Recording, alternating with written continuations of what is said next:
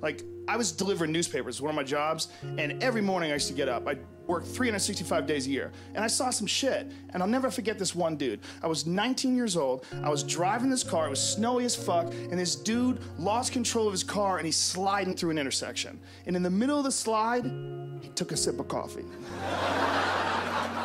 Straightened the ass end of his car out and got up on his merry way. He didn't fucking pull over and call a psychiatrist and run to the pharmacist, throw back a bottle of pills. He fucking dealt with it like a man who shovels snow.